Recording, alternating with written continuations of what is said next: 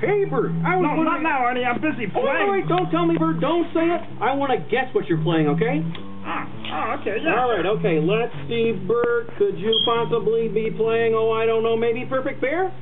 Nope, not today, Ernie. But No? I do love that game. Gee.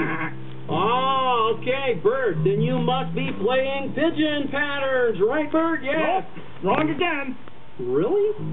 So you're not playing Perfect Pair or Pigeon Patterns? No and no.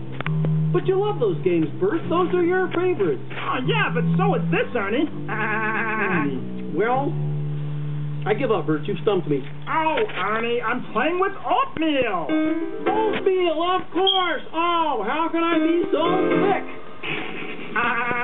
Thick. Oatmeal. I get it. Good one, Ernie. Now see if you can guess what I'm drawing. Now, I draw a picture out of oatmeal, and you guess what it is. All right, here we go.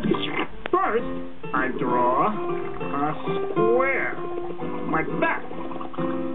And then a triangle on top. Do you know what it is yet? Hold on. 2 more squares, like that. And a rectangle here, and a little circle. Can you guess what it is? It's an oatmeal drawing of a house. Let's try one more. I'm going to erase these. I'm going to keep the big square and triangle. And then I'm going to add this here and this here. Can you guess what it is?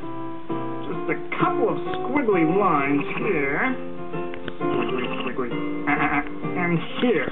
Like that. And do you know what it is? It's an oatmeal drawing of a rocket ship. Ignition! Blast off!